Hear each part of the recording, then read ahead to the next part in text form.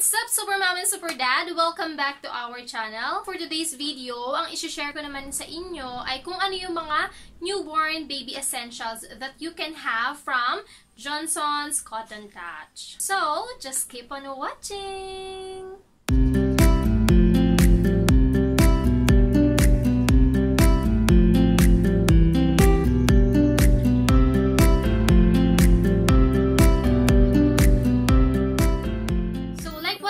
Dun sa previous video ko about Johnson's Cottontouch, no, na si Jaliyah is matagal na gumagamit ng Johnson's baby product, no, pero hindi yung Cottontouch. And upon trying yung Johnson's Cottontouch, mas nai-smoothen and mas nagiging soft pa yung balat ni Jaliyah. So, I can recommend this para sa mga newborn babies. Kasi si Jaliyah, yung balat niya is super sensitive. Nung time na lumabas kami sa ospital noon is nagsimula ng mag-rashes yung balat niya. And yun yung time na nagtatry ng iba-ibang sabon para kung ano yung mahihiyang niya. And yung last na baby bath soap na na-try namin is yung Johnson's nga. So, after trying Johnson's baby product, hindi na kami nag-switch sa ibang baby product. Kasi nga, nahiyang na siya ni Jaliyah and nakita namin na talagang effective yung product sa kanya. Naging smooth at naging makinis yung balat ni Jaliyah. And to the point na ginamit ko na rin siya as my makeup primer, gaya ng binanggit ko dun sa previous vlogs ko din.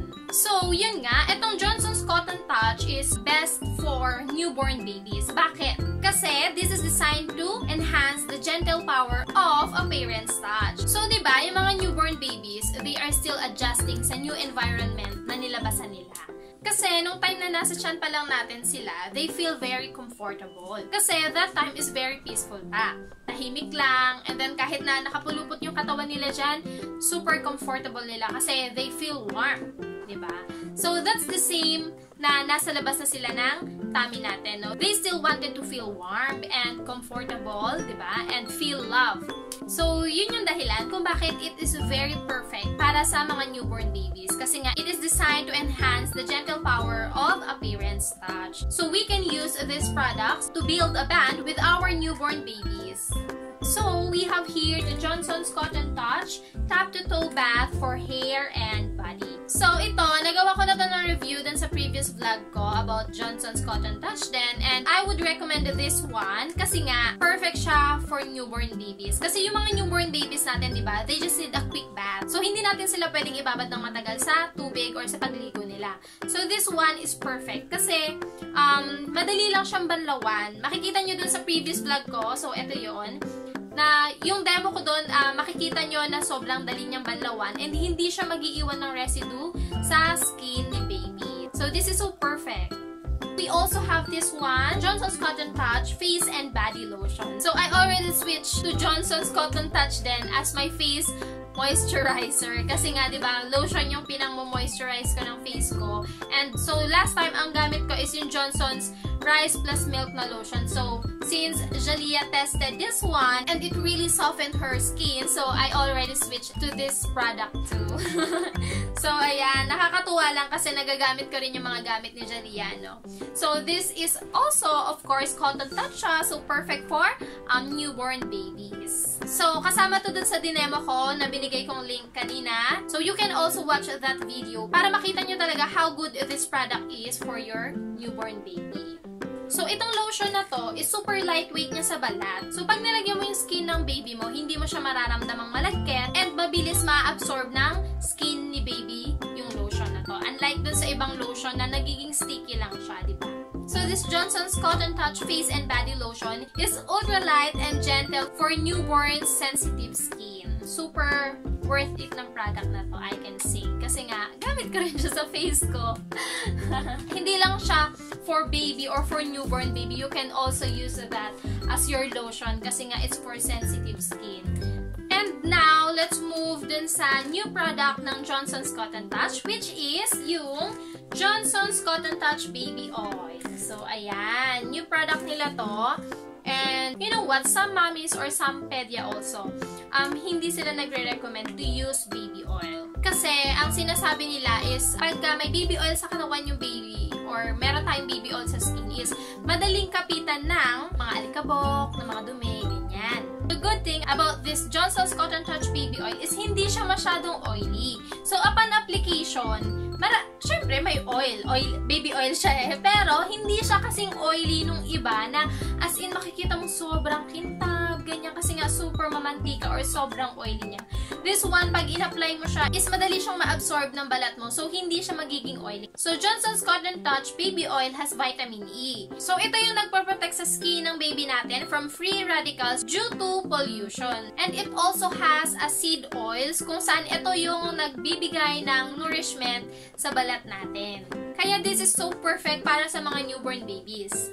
So, itong Johnson's Cottontouch Baby Oil, pwede nyo itong gamitin bago maligo yung baby nyo. Kasi ako, si Jalia, ginagamitan ko pa rin siya ng baby oil bago siya maligo para hindi siya masyadong malamigan, no? Before, ang gamit lang namin is yung Johnson's Baby Oil na color pink. And now, we already switched to Johnson's Cottontouch Baby Oil kahit na hindi na newborn si Jalia kasi nga sensitive yung skin niya. And then, you can also use this sa pag-massage kay baby. I can give you some tips or some things to consider kapag ka gusto nyong i-massage si baby. So, first thing to consider is kailangan si baby is active. Yung nasa mood siya, hindi siya yung inaantok, or hindi siya yung irritable, and hindi siya yung gutom, and of course, hindi rin yung sobrang busog. So, let's make sure na active siya or he or she is in a good mood. Number 2 naman, i-make sure natin na yung place kung saan natin i-massage si baby is hindi masyadong maliwanag or hindi rin naman masyadong madilim. Kasi diba, tignan nyo tayo, pag pumupunta tayo sa mga massage spa, makikita nyo na ang gamit lang nila dun is dim light. So, hindi siya sobrang liwanag and hindi rin siya sobrang dilim.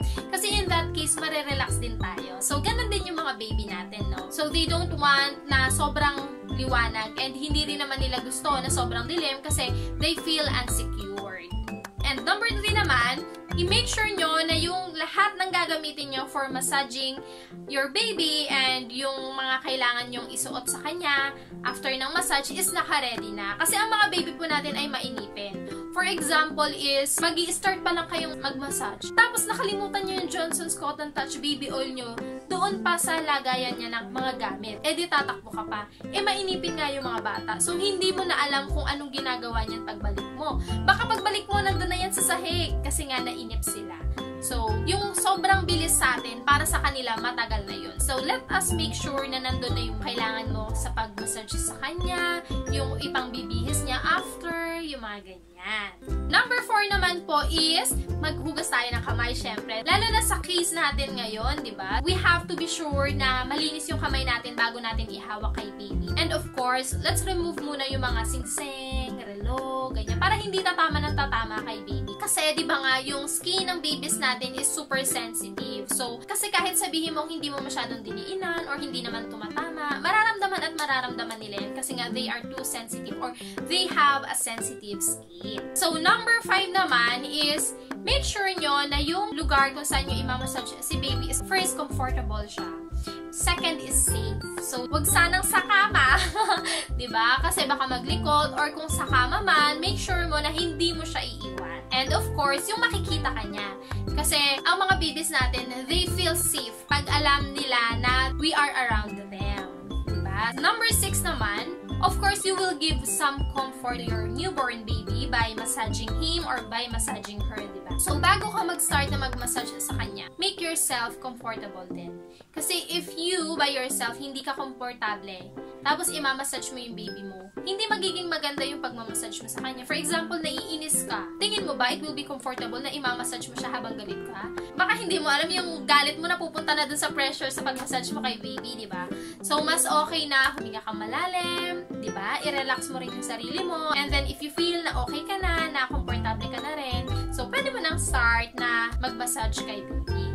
Last thing, or yung pang 7 natin, like what I've said before, na they feel safe kapag ka alam nilang nandito tayo. So, when we are massaging them, mas okay kung malapit lang tayo sa kanila or malapit lang yung katawan nila sa atin, ganyan. Alam niyo si Jalia, every night or every sleep niya, ang gusto niya, napifeel niya yung hands ko, or skin to skin. Ayan. So, most of the time, kunyari may aabutin lang ako, ganyan. Siyempre, aalis ako sa tabi niya, di ba? Pag umalis kasi ako sa tabi niya, magigising siya. Ang gagawin ko lang, gagapain ko lang ng konti, yung paa ko nakadikit sa paa niya or sa hita niya, ganyan. Kasi in that way, she feels safe. Kasi alam niya na nandito ako sa tabi niya. So, when we are massaging them, ganun din. Na wag nating ilayo yung katawan natin sa kanila. For example, nakaharap siya sa'yo and nakaupo ka naman sa kama, diba? Mas okay na yung, if that would Jalia, yung paa niya, panigurado nakadikit yun sa legs ko, ganyan. Kasi ang mga baby natin super clingy. But, hindi natin sila masisisi because yun yung comfort zone nila. Tayo yung comfort zone nilang mga mommies or mga daddies nila. And another thing is yung clothes nila. Huwag natin tanggalin lahat pag imamassage sila. Kasi they will feel cold and they will feel uncomfortable, no? So, for example, ang imamassage mo lang naman sa kanya is dibdib. So, kaya mong may siya pajama or may diaper, ganyan. And then, yung tiyan niya, hindi mo pa naman imamassage. So, maybe you can put some towel or some lampin, diba? So, hindi sila magiging uncomfortable. And they will feel relaxed while having their massage with Johnson's Cottontouch Baby Oil. So, yun yung mga tips or yun yung mga things na you can consider if you want to massage your baby. And kung sa schedule naman or sa oras ng pagmamassage kay baby, you can massage your baby after bath time or before bath time or before bedtime. So, depende sa inyo and sa baby nyo. Basta i-make sure nyo lang yung number 1 tip ko sa inyo, which is i-make sure nyo na active siya or hindi siya uncomfortable, hindi siya busog, at hindi siya gutom.